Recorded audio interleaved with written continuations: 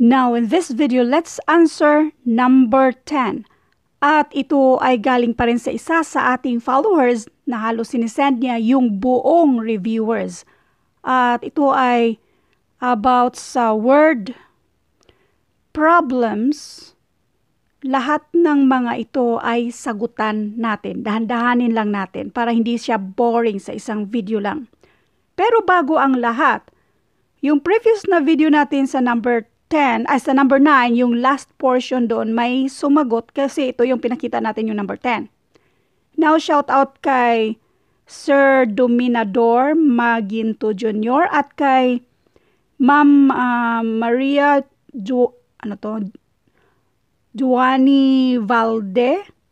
Sila yung may mga tamang sagot na nag-comment sa previous na video natin.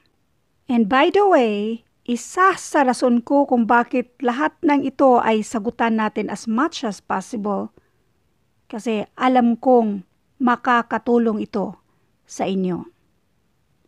Before we will start, para sa mga bago pa sa channel ko, ito yung FB natin. Kung saan pwede nyo isend sa akin yung email nyo para isend ko sa inyo yung mga libreng printable na reviewers. Pero pakilagay na rin kung anong gusto nyo, yung sa AFPSAT ba or yung sa civil service exam. Otherwise, pwede kayong pumunta dito sa Philippine Civil Service Review for All at iba pa mga FB groups na lagi nating tinatambayan.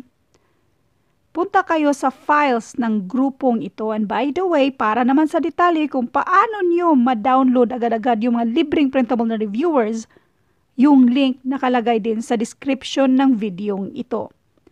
At ito naman yung iba pang mga FB pages na posibleng makatulong sa inyo. Dagdag ko lang, itong FB page na ito at sa mismong YouTube natin, yung Leonalyn vlog, kung gusto niyo makiusyuso lang ba, nasaan na ba to si Mama at hindi pa naka-upload, walang update ngayon na. So dyan niyo makikita kung nasaan ako. I mean, wala naman nakakatuwa dito pero masaya ako sa mga ginagawa ko. Tapos, yung gustong magpasend ng mga libreng printable na reviewers, mas magandang dito nyo message sa Leonalyn Vlog na FB page para after nito ay magsisend ako ng mga libreng printable na reviewers.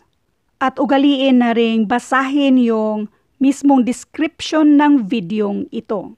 Nandyan kasi yung mga detalye sa pagre-review nyo, yung mga makakatulong sa inyo. Number 10, let's read the problem. In a department, 45% of the employees are women. If there are 220 men in the department, how many employees are there? Dahan-dahanin natin. Meron tayong women, meron tayong mga lalaki, tapos yung total. Yan yung hinahanap dito. How many employees are there? Yung total. Ang sa women, 45%. Kung porsyento lang naman ang pag-uusapan, syempre yung total, 100%. Kung 100% ang total, 45% dyan ay women. Ang ibig sabihin yan, yung men ay 55%. Ma'am, saan ka galing ng 55%? 100% minus sa mga babaeng 45%, and that is 55%. Yan yung men. Ilan yung men? Nasa given. 220. Nandito sa given. 220 ang men. Kaso nga lang, hindi natin alam kung ilan yung women at yung total dito. Ngayon, ito yung gamitin natin. Para i-revise natin yung question in such a way, itong word problem na ito, in such a way na mas madaling gawan ng equation. 220. Nandyan yan siya. Ito yung 220. Yan ay, 220 is 55% of the total employees. 220 is 55% of the total employees. Now, madali na yung gawan ng equation. Erase muna natin ito. Si 220, kopyahin natin yan siya. Ang is equal yan siya. 55%, that is 0.55 sa decimal. Ang of multiplication.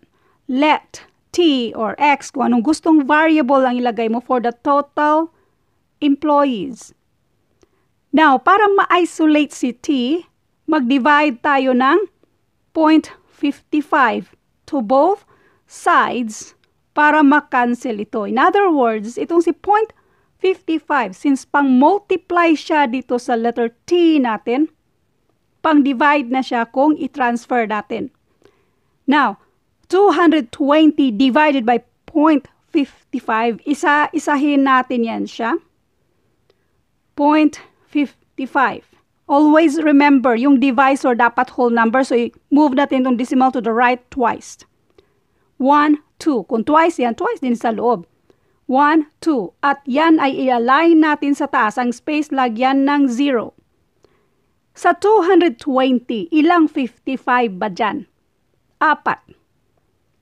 55 times 4, and that is exactly 220. 220 minus 220, that is 0 na. Itong dalawang 0 na to, kopyahin mo na lang yan sa taas. Therefore, this is 400. Ang sagot, ang total employees ay 400. Now, another way of solving this. Isa pa, doon tayo sa cross multiplication or tawagin nating ratio and proportion. 220 men. Ilan yan siya? 55%. Sulat lang natin yung 55 mismo. Kalimutan mo yung percent sign dito. Next, yung X, yan yung women. W na lang. Yung number of women over yung 45%. 45 lang ang isulat natin. Cross multiplication. I-multiply natin yan siya. So that will be 220 times 45. Kayo na mag-multiply. Then 55 W. So since pang-multiply si 55 sa W, pang-divide naman siya dito sa 220 na nag-multiply tayo sa 45. In other words, nag-divide tayo ng 55 dito. So si women na lang. Ang sagot dito, yan yung number sa women. So therefore, ang sagot dyan, adan natin sa number of men na 220.